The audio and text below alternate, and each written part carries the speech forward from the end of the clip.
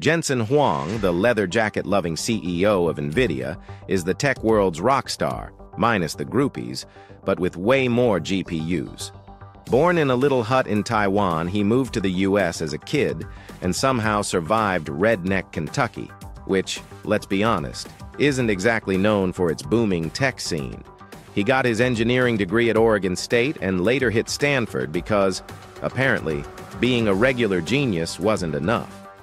In 1993, Jensen co-founded NVIDIA, likely because AMD couldn't produce a GPU that could run RuneScape even at the lowest settings.